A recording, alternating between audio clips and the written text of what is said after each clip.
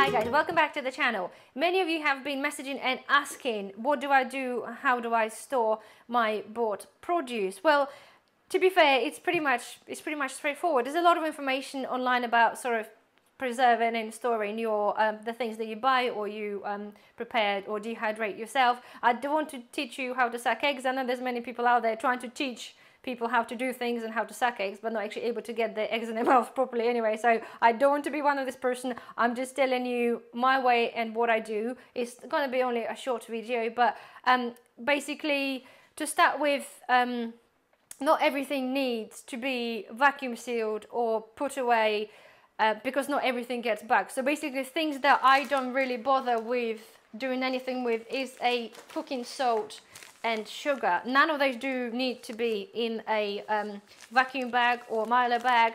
If you do want to vacuum it, that's absolutely fine, but obviously those things like the vacuum bags and Milo bag do cost money. So if you feel like you can't be bothered, and that's fine. To be fair, I've seen some people before, you can just put it in like another bag, a thicker bag, and tape it up so it's a bit more sort of, you can stack it up better and whatever else, and that's fine. So the same is with sugar. You can sugar, it's annoying thing about the sugar is because the even in salt, sometimes the little sugar granules come out and might make a mess. So if you do feel like you want to rebag it, whatever, vacuum seal it, that's absolutely up to you.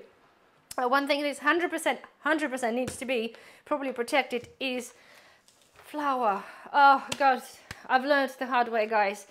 Prior to the pandemic and everything else, I always have flour. We eat a lot of pizza. I bought big bags of flour and I had them in my cupboard. Unfortunately, I left it probably for a little bit too long and I didn't really take a great care of closing the bag or decanting it into the smaller things. So basically after a little while I started to have the bugs in my flour. And one lesson learned, guys, like do not ever keep all of your grains and flour in one place, because unfortunately I had big bags of flour, I had my reserves of smaller things of flour, but they weren't vacuum packed, and unfortunately the whole lot got done by the bugs. So if you miss the initial infestation in the bag, they'll eat through the plastic, they eat through the paper, and they'll ruin your whole stock. So one of my main tips is never ever stock all your grains or flours in one place. If this is the only thing that you guys have is like one cupboard, I totally understand, but do be very vigilant, do clean it up properly, because as I said, it only takes one bug to get in there or hatch from your flour and it could ruin everything. So be very, very careful with that. So flour is number one that I vacuum seal. Long-term grains, right? So we've got the pearl barley, we've got yellow split peas, rices, all of that will vacuum pack, because again, I never had issues with bugs in my rice or the peas or anything as with the larger grains. However, again, I do not want to take the risk. So if you are buying something for a long term to put away for not your 3 months or 6 months in the cupboard, but you want to keep it for sort of put it in the cupboard, forget about it until the next few years, then I strongly suggest that you do vacuum seal that. This is the example when the vacuum seal bag fails, because unfortunately for some reason they're never really fail proof. So even if you this is the difference, this is rock hard and this is not, it's not the end of the world, but because it didn't work, I'm not going to bother resealing this. It's just going to live in my imminent cupboard for imminent use. One tip I do give you guys is to have some bay leaf. I've put bay leaf in all my rice because apparently the bugs don't like the smell of it, and if so happens, hopefully, well, they don't get there, but anyway, it's an extra precaution that I take of putting a bay leaf in there. So yes, absolutely must. Again, if you want to go even further, you can use those little plastic food grade containers, so you can seal your rices, seal your flour, and you can pile them up in the basically tubs like that. And then if you don't have a cupboard space, you can stack up the tubs somewhere in a corner, whatever you find the space. But it's options there for every size of the property and whatever you choose to stock your bits and bobs. So like again, things like I picked up the other day, it's like a soup broth kit. Again, I only bought a few of them, to be fair. I'll probably keep a couple just like they are in the cupboard. Again, those things have like couple of years date. If you know you're going to use them very, very soon, I just won't bother. I just keep them in the bag. If I want to put them away, I'll probably vacuum seal them. The same goes with the beans and split lentils. Never touch wood, have had any issues with bugs living and things like that. However, again, if I am putting this away for a year or 2 years, I will vacuum seal this and then put this in the Mylar bags. So again, example is, so guys, I have sweet corn. I have my instant, readily available sweet corn for popcorn in a normal Tupperware type thing. And then I have a sweet corn that is vacuum sealed. And again, this lives in my 3 to 6 months cupboard. And then the stuff that goes further away goes in the vacuum seal, in the Mylar bag with oxygen absorbers. They absolutely must.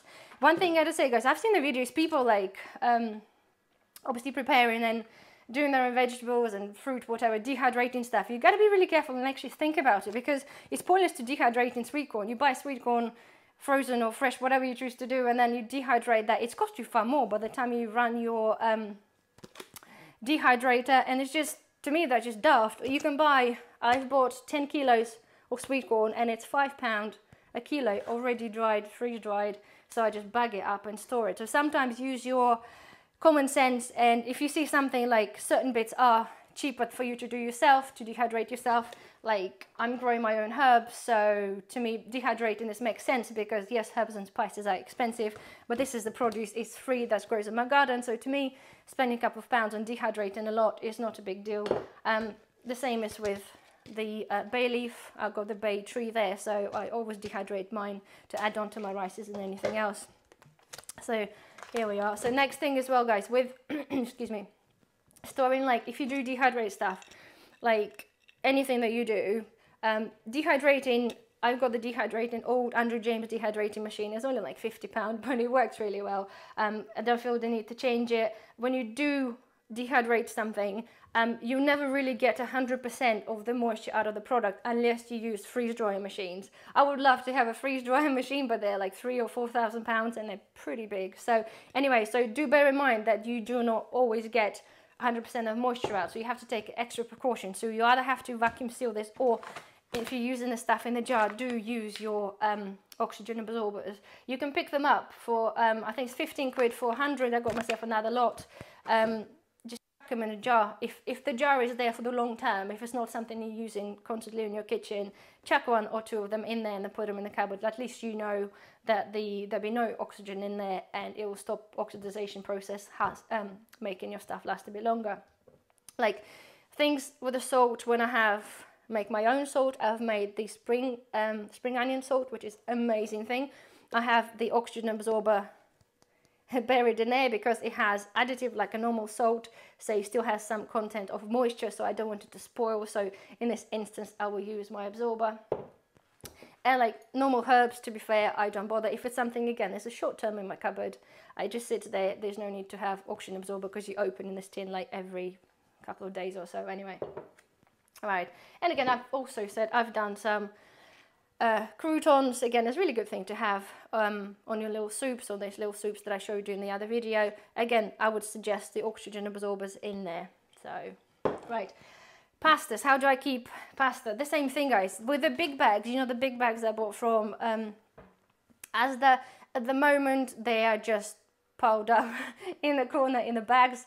Again, pasta don't seem to have, touch wood again, hopefully, doesn't seem to have an issue with bugs going in there, because it's not, they can't really bury themselves in there. So for imminent term, for 3 to 6 months, pasta is absolutely fine. It's probably fine for a year without anything trying to get in there. If you're trying to stock it for a longer term, again, I strongly suggest you put in the stuff in the Mylar bags and put it whatever you want to keep it, under the bed or in a box. This is what basically Mylar bags look like. I've got the black ones with the handles. If I'm using the vacuum sealer, which I'll show you in a minute, I have to cut the handles because that's not convenient. But if you just want to store something that doesn't require vacuum seal, or you put already vacuumed rice in there, leave the handle because it's quite handy to put it in there. It's so many of them available. So this one opens up, so it's quite a thick one. It's so many of them available online. Amazon, you can even buy the packs with the oxygen absorber. They're normally silver, but I've got the black ones anyway, and they are absolutely brilliant. For long term, you spend a bit of money. They're not particularly cheap, but I feel that if you're really prepping and you do want to just put it in there, then you do that. I have them vacuum sealed in the bag, in the Mylar bag with the oxygen absorber, and it's vacuum sealed. So this is literally rock hard. There's the rice in there. There's, I think, 3 kilos of rice in there. So I know I can put this like under the bed top of the wardrobe. I can put it anywhere, and I know I can forget about it for like good 10 years, and it'll probably still be absolutely fine when I open it up. So there we are. And the main thing that you can't, or preppers can't do without, guys, is one of those